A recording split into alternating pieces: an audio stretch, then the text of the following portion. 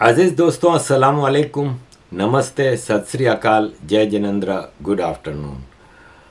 अजीज़ दोस्तों, भारत की foreign policy के हवाले से कुछ मैंने रिसर्च की है, आपके सामने रखना चाहूँगा।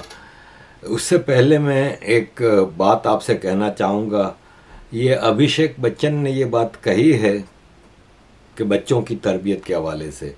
खैर, मैं अभिषेक बच्चन का फ़ैन तो नहीं हूँ, लेकिन इस बात पे मैं एग्री करता हूँ। मैं भी आपके साथ ये छोटी सी बात शेयर करना चाह रहा हूँ। मैं भी एक फादर हूँ, मेरे भी 3 बच्चे हैं और बड़े कर लिए हैं मैंने। सबसे छोटा मेरा बेटा 16 साल का है, बड़ी बेटी मेरी 22 साल की है। अजीज़ दोस्तों, हम बचपन में जिस तरह हमारे माँ बाप ने हमारी तरबियत की थी, हम उसी लाइन पे अगर आज के बच्चों की तरबियत करेंगे ना, वो करेक्ट नहीं है। आज का बच्चा हमारे बचपन वाले बच्चों का मुकाबला नहीं है। आज इंफॉर्मेशन टेक्नोलॉजी का ज़माना है और बच्चा मोबाइल और इंटरनेट और उनके ज़रिए दुनिया जहाँ को देखता है, और आज चीज़ें बहुत मुख्तलिफ हैं। और मैं समझता हूँ कि हमें बड़ा केयरफुली अपने बच्चों की तरबियत करनी चाहिए। ख़ास तौर पे हम जिस मामले में, जिस तरह देखें, हमारे माँ बाप हमें मारते भी थे। मेरी माँ हमें वो चावल बनाने वाला चमचा होता था, उससे मेरी पिटाई करती थी। और मुझे आखिरी पिटाई जो हुई थी ना, वो मुझे याद है जब मैं बैंक ऑफ टोक्यो में जॉब करता था 1983 में, 19 साल का था। तो सुबह ज़मीन पे बैठ के किचन में नाश्ता कर रहा था, किचन के पास माँ मुझे नाश्ता दे रही थी। तो किसी बात पे उसको गुस्सा आया तो वो रोटी बेल रही थी, तो वो रोटी बेलने वाला बेलन मेरी इधर पीठ पे मारा था। आज आप वो नहीं कर सकते, आज का ज़माना दूसरा है। और ज़रा अपने बच्चों को एक तो सख्ती कंट्रोल करें, सख्ती ना करें। ऐसी तरबियत करें कि आपको उनको अपनी तरबियत पे भरोसा होना चाहिए। आप उनको शक की निगाह से, इनकी बार बार चीज़ों से। दूसरा, उनकी बेइज्जती ना करें, घर में भी और बाहर भी। बाहर तो सवाल ही नहीं पैदा होता, हम घर में भाई बहनों के सामने उनकी बेइज्जतियाँ करते हैं, दैट हर्ट्स। और आज के ज़माने में ये चीज़ें, बहरहाल सॉरी अगर आपको ये भाषण लगता है, मैं अपना तजर्बा आपके सामने रख रहा था। अजीज़ दोस्तों, भारत ने जब मोदी जी 2014 में इलेक्शन जीत के आए तो 2019 तक भारत की फॉरेन पॉलिसी वो नहीं थी जो 2019 से अब तक है। 2019 के बाद से भारत की फॉरेन पॉलिसी इज़ अग्रेसिव। अब अग्रेसिव का मतलब ये नहीं है कि वो दूसरे मुल्कों पर हमले कर रहा है, दूसरे मुल्कों के बारे में बदज़बानी कर रहा है, बदतमीज़ी। जयशंकर जी इज़ ए पॉलिश्ड डिप्लोमेट। उनको पता है कि कहाँ क्या बात करनी है, और उनका अल्फाज का चुनाव बहुत ही ज़्यादा अच्छा होता है। बहुत ही अच्छे अल्फाज में चुनाव करके आपके सामने चीज़ें रखते हैं, और उससे मतलब आपका मैसेज भी चला जाता है। और सामने वाला सोचता ही रहता है कि इसने तो ना मुझे गाली दी है, ना कोई सख्त ज़बान इस्तेमाल की है, बड़े मीठे अल्फाज में इसने अपना पॉइंट ऑफ व्यू रख दिया है। अब इतना बड़ा मसला हुआ कनाडा वाला, भारत के इज़्ज़त के ऊपर एक आंच आई। आप मुझे ये बताएं, कहीं आपने जयशंकर जी से आपने कोई जज्बाती बात सुनी हो, कोई गुस्से में आके कुछ कहा हो? जैसे आप, एक हमारा भी फॉरेन मिनिस्टर था बिलावल भुट्टो, उसको आप इंसान नहीं कह सकते, फॉरेन मिनिस्टर तो दूर की बात। He is an army product. आप कंपैरिजन में कर भी नहीं सकता। भारत की किसी भी चीज़ का पाकिस्तान की किसी चीज़ से कंपेयर नहीं कर सकता। लेकिन मैं आपके सामने ये चीज़ें रख रहा हूँ। जयशंकर जी is a very polished man. अब आप ये देखें कि पाकिस्तान का सेल्फी मास्टर प्राइम मिनिस्टर 5 दिन अमेरिका में रहा। 5 दिन। आप मुझे कोई, इसकी इतनी सेल्फियां हैं, इतना कुछ है, इसकी कोई एक पिक्चर दिखा दें अमेरिका के किसी फॉरेन मिनिस्टर, किसी और मिनिस्टर के चपड़ासी के साथ। मिनिस्टर तो दूर की बात, किसी के साथ भी आप एक पिक्चर दिखा दें, कोई इससे मिला ही नहीं। जबकि भारत का प्राइम मिनिस्टर नहीं, फॉरेन मिनिस्टर गया था यूनाइटेड नेशन जनरल असेंबली के इजलास को शिरकत करने के लिए। उन्होंने सेक्रेटरी ब्लिंकन के साथ मीटिंग की, और उससे पहले मीडिया ऐसा हवा दे रहा था कि सेक्रेटरी ब्लिंकन कनाडा वाले मामले पे उसकी जयशंकर जी की क्लास लेगा। और मीटिंग जैसे लग रहा था कि खाली कनाडा वाले इशू पे है। मीटिंग के बाद स्टेट डिपार्टमेंट ने ये प्रेस रिलीज इशू की है। इसमें उन्होंने कहा कि स्पोक्स पर्सन मैथ्यू मिलर ने ये कहा है कि सेक्रेटरी ब्लिंकन की भारत के एक्सटर्नल अफेयर्स मिनिस्टर जय शंकर जी के साथ मीटिंग में ये बातें हुई कि सेक्रेटरी ब्लिंकन ने वॉशिंगटन में कई इश्यूज पे उनसे बात की, जिसमें G20 की प्रेसिडेंसी के दौरान जो भारत में मीटिंग हुई, समिट हुई, उसका आउटकम और उस पर हमने डिस्कस किया। फिर India middle east Europe economic corridor और उसके पोटेंशियल सस्टेनेबिलिटी के ऊपर हमने बात की। हाई स्टैंडर्ड इंफ्रास्ट्रक्चर इन्वेस्टमेंट के ऊपर बात की। सेक्रेटरी और एक्सटर्नल अफेयर्स मिनिस्टर ने ऑल्सो इस बात के ऊपर भी जोर दिया कि ये इम्पोर्टेंट कोऑपरेशन आगे चलते रहना चाहिए और 2+2 डायलॉग हमेशा होना चाहिए, ख़ास तौर पे डिफेंस, स्पेस, क्लीन एनर्जी वगैरह पे। कनाडा का जिक्र ही नहीं प्रेस रिलीज में। इसके बाद एक्सटर्नल अफेयर्स मिनिस्टर जयशंकर जी भारत के अमेरिका के डिफेंस मिनिस्टर से मिले, डिफेंस सेक्रेटरी से। इसके बाद कॉमर्स सेक्रेटरी से मिले। इसके बाद पूरी डिफेंस टीम से मिले ग्रुप में। पाकिस्तान का फॉरेन मिनिस्टर एक चपड़ासी से नहीं मिला।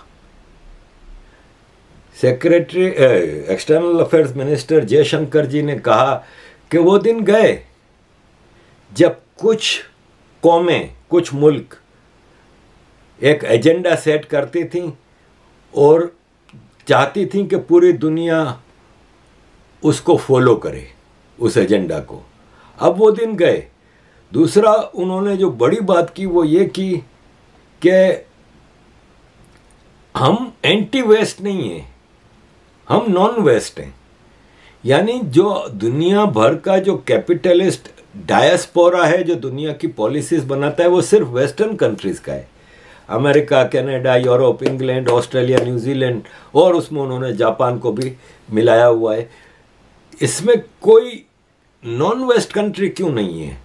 हम आपके वर्ल्ड ऑर्डर को तब्दील करना नहीं चाहते, हम उसको ख़त्म करना नहीं चाहते, हम उसमें खुद को एडजस्ट करना चाहते हैं कि हम भी पार्ट ऑफ वर्ल्ड हैं और बहुत बड़ा पार्ट हैं। दुनिया की सबसे बड़ी आबादी हमारे मुल्क में रहती है, तो हम उसमें जाना चाहते हैं। मैं आपके सामने जयशंकर जी की 4 मिनट की एक वीडियो रख रहा हूँ जो उन्होंने यूनाइटेड नेशंस में स्पीच की थी। ज़रा सुनिए कि कितना ज़बरदस्त आदमी है भारत के नसीब में जो फॉरेन मिनिस्ट्री के तौर पे चीज़ें चला रहे हैं। Excellencies, in our deliberations, we often advocate the promotion of a rules-based order. From time to time, respect for the UN Charter is also invoked. But for all the talk, it is still a few nations who shape the agenda and seek to define the norms. This cannot go on indefinitely, nor will it go unchallenged. A fair, equitable, and democratic order will surely emerge once we all put our minds to it.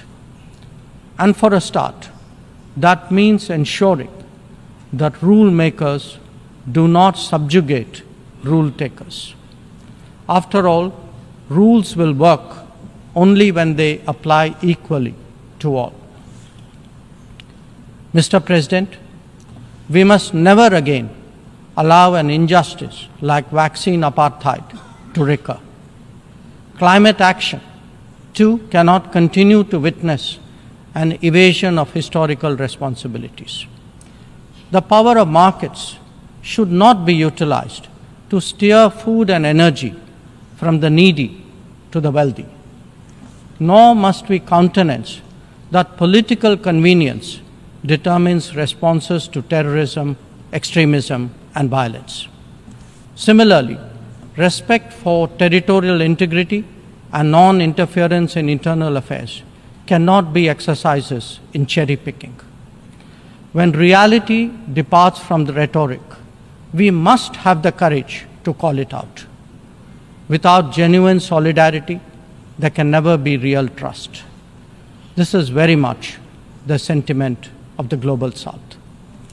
Next year, the United Nations will be hosting the Summit of the Future.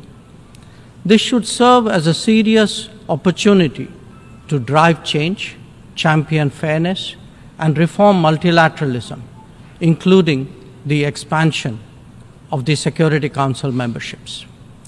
We must address global challenges imbued with the conviction that we are one Earth and one family with one future. Excellencies, friends, India has entered the Amrit Kal, a quarter century where greater progress and transformation awaits us. We are confident that our talent and creativity, now so visibly unleashed, will power us forward. The world saw a glimpse of what is to come when our Chandrayaan-3 landed on the moon.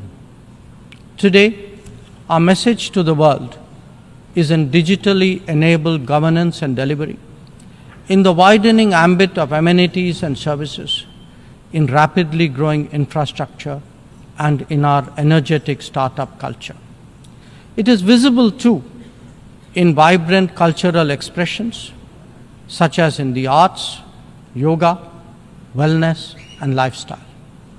Our latest assertion is in a path-breaking legislation to reserve 1/3 of the seats for women in our legislatures.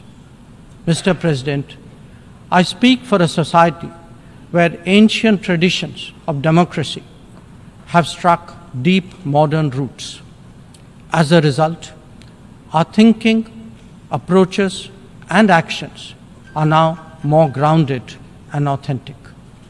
As a civilizational polity that embraces modernity, we bring both tradition and technology equally confidently to the table. It is this fusion that today defines India, that is Bharat. I thank you, Mr. President.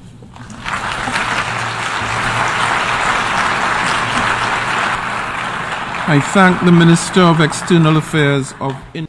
अजीज दोस्तों, Canada के हवाले से भी जब भी उनसे सवाल किया गया, उन्होंने यही कहा कि कनाडा में डिप्लोमेट्स को धमकियां देना, उनके ऊपर अटैक करना, इसकी फ्रीडम है, फ्रीडम ऑफ स्पीच नहीं है।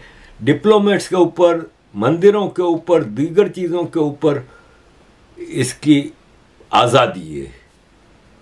और मैं नहीं समझता कि ये अच्छी चीज़ है। कितने साफ सुथरे अल्फाज में मैसेज कन्वे किया। इसके अलावा इन्होंने कहा कि कनाडा है ना, उसके अंदर क्लाइमेट ऑफ वायोलेंस हो गया है, ख़ास तौर पे इंडियन डिप्लोमेट्स और इंडियन कम्युनिटी के लिए। क्या दुनिया का कोई मुल्क इसको एक्सेप्ट करेगा? ये कैसे हो सकता है कि आपके मुल्क में फ्रीडम ऑफ स्पीच के नाम पे आप कहते हो कि हमने खालिस्तानियों की फ्रीडम ऑफ स्पीच को गार्ड कर रहे हैं, उनको प्रोटेक्ट कर रहे हैं। तो क्या ये फ्रीडम ऑफ स्पीच है? क्या आप हमारे डिप्लोमेट्स पे अटैक करें, हमारे मंदिरों पे अटैक करें, हिंदू कम्युनिटी को वहाँ पे आप धमकियाँ दें? बड़े नपे-तुले अल्फाज में उन्होंने ये सारे मैसेज रखे हैं। और इसी वजह से कनाडा के प्राइम मिनिस्टर ने जब 4 लकीरें खींच के पार्लियामेंट में भारत के खिलाफ एक स्पीच कर दी, अब उसको कवर अप कर रहे हैं कि कनाडा भारत के साथ क्लोज टाइज बिल्ड करने के लिए कमिटेड है। इंडिया एक ग्रोइंग सुपर पावर है, दुनिया की ग्लोबल पावर बनती जा रही है। India is a very big economic power और एक रीजनल सुपर पावर है। हम उसके साथ क्लोज टाइज करना चाहते हैं। अजीज़ दोस्तों, भारत की फॉरेन पॉलिसी है ना, जब कांग्रेस की सरकार थी ना, तो 65 साल तक पाकिस्तान के चारों तरफ घूमती रही। बस पाकिस्तान पाकिस्तान पाकिस्तान में लगे रहे। और इंटरनेशनल उसमें आज आप देखें कि मोदी जी जब जाते हैं किसी बड़ी कॉन्फ्रेंस में, G20 में, G7 में, यूनाइटेड नेशंस में, तो वर्ल्ड लीडर्स हैं ना, वो मोदी जी के चारों तरफ होते हैं। एक नज़र आता है कि हर आदमी उनके करीब होना चाह रहा है। जब इतने बड़े इकोनॉमिस्ट मनमोहन सिंह बगैर सोनिया गांधी के जाना पड़ता था ऐसी मीटिंगों में। यहाँ पे तो इंडिया में तो सोनिया गांधी लीड करती थी हर चीज़ को, प्राइम मिनिस्टर पीछे चलता था। वहाँ पे अकेले जाना पड़ता था तो कोई उनका भाव नहीं पूछता था। लोग सोचते थे कि ये इतनी बड़ी दुनिया की सबसे बड़ी डेमोक्रेसी का प्राइम मिनिस्टर है। लेकिन आज मोदी जी ने पाकिस्तान को इग्नोर करने की पॉलिसी पे अमल किया है। इग्नोर टोटल, पाकिस्तान का है ही नहीं जिक्र, पाकिस्तान डज नॉट एग्जिस्ट। दूसरा, आपने देखा कि इस फॉरेन पॉलिसी में जो रिलेशनशिप भारत के इस्लामिक वर्ल्ड के साथ हैं कभी नहीं थे। मैंने अपनी कुछ पिछली किसी वीडियो में मैंने आपको शशि थरूर जी के बारे में मतलब उनकी वीडियो लगाई थी जिसमें वो तारीफ कर रहे थे कि मुझे पहले ये था कि मोदी जी इस्लामिक वर्ल्ड के करीब क्यों नहीं जा रहे, लेकिन इस वक्त जो भारत के इस्लामिक वर्ल्ड के साथ रिलेशनशिप है हिस्ट्री में कभी नहीं थे। अभी आपने G20 में देखा, पाकिस्तान वेट करता रहा कि मोहम्मद बिन सलमान जाते हुए इंडिया या वापसी पे 1-2 घंटे के लिए सही इस्लामाबाद में आ जाए ताकि हमारी इज्जत रह जाए। ये देखें, ये जो कार्टून है, ये दोस्ती हम नहीं छोड़ेंगे, ये पाकिस्तान भिखारी बैठा हुआ है और ये मोहम्मद बिन सलमान को लेके मोदी जी जा रहे हैं स्कूटर पे, जय वीरू। ये है भारत की फॉरेन पॉलिसी इस वक्त, और ये लोग चला रहे हैं। एक आयरन मैन मोदी जी और उनके 2 स्टालवार्ट्स अजीत डोवल साहब, जय शंकर जी। इस वक्त भारत जिस हिसाब से इंटरनेशनल लेवल पे अपना किरदार अदा कर रहा है, हमें बड़ा गर्व महसूस होता है कि हम भारत से अटैच्ड हैं। और ये है कि मैं इस पे बहुत ज़्यादा भी बोल सकता हूँ। जैसे कभी आपने देखा कि G20 में अफ्रीका को इंक्लूड किया, भारत के कहने पे अफ्रीका को इंक्लूड किया।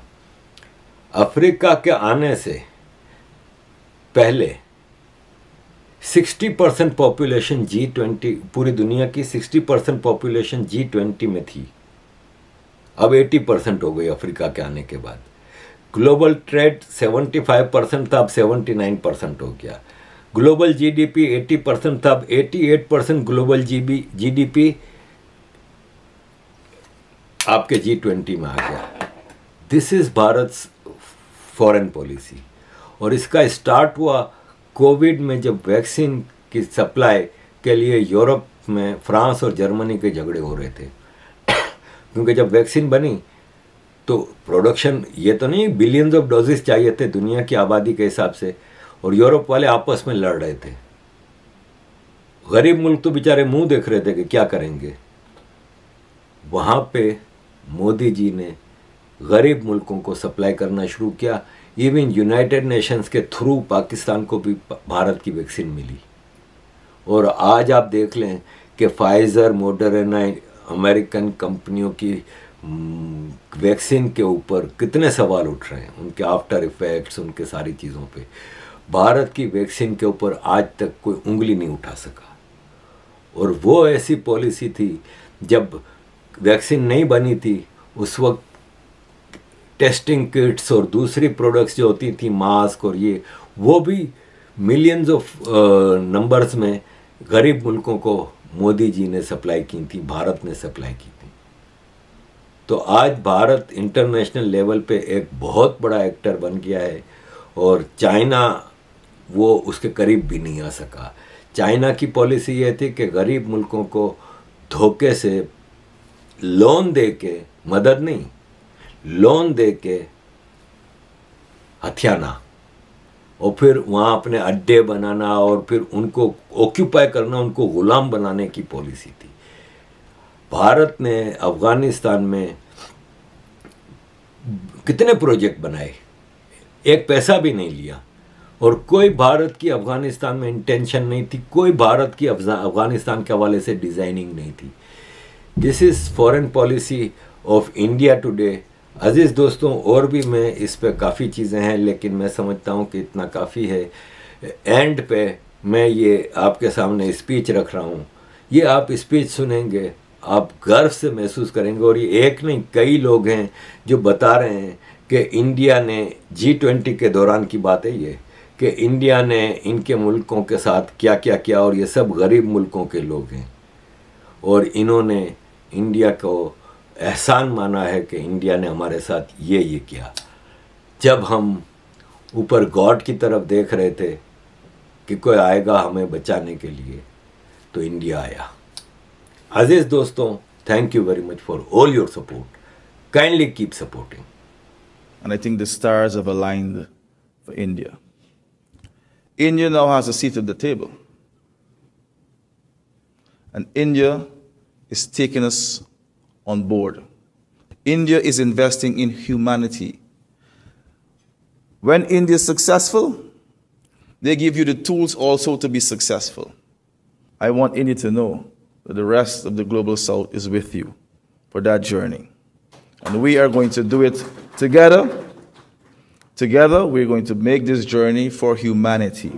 The fact that India itself, as a developing country, extends the hand of friendship to us is something that we are eternally grateful for.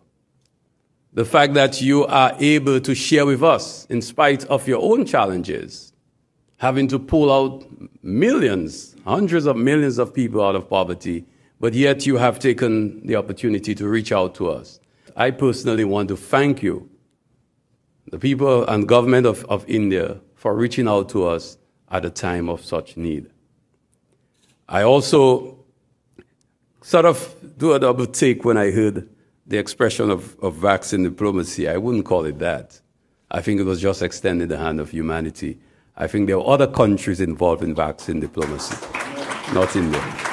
I know that India is a country that's, historically very polite, and you will not say or ask for certain things. But I will say today that we believe that India is emerging as a very important player in global affairs. And we believe that India deserves to have a permanent seat on the United Nations Security Council. Ladies and gentlemen, bilaterally diplomatic relations between the two governments of India and Samoa were established in 1970. The focus of cooperation has mainly been in the areas of health, education, information technology, and capacity building.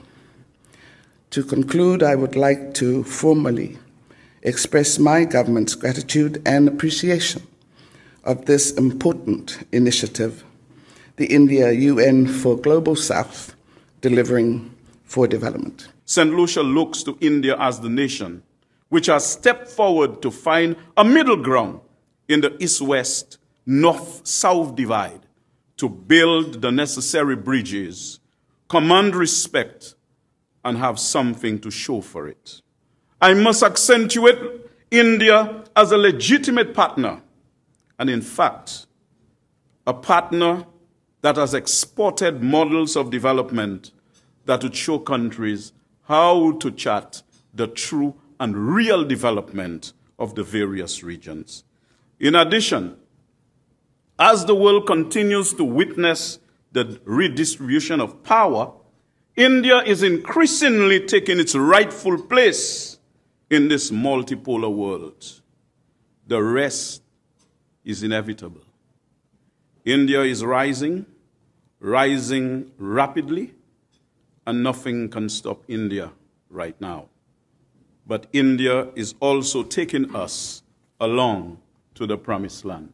May God continue to bless India. Undoubtedly, Prime Minister Narendra Modi deserves recognition for championing the inclusion of the African Union in the G20. In many respects, India stands as a stalwart leader of the Global South. To speak with my heart. India, as my colleague from Guyana just said, in the 1990s, India was a country with a closed economy. 1990s, that's recent history. And look now where India has come. But India has not forgotten the other countries. This is not a country saying, bye-bye now, I am going to the decision-making table. India is bringing the Global South together at the decision-making table. India's legacy of contributions serves as a guiding light, encompassing endeavors such as championing democracy, promoting women-led development, and being among the pioneers in adopting the UN's global goals.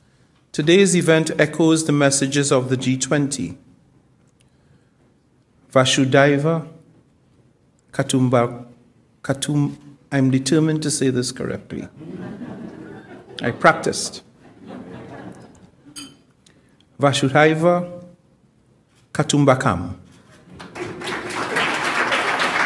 India is set to become the second largest global economy in the next 25 years.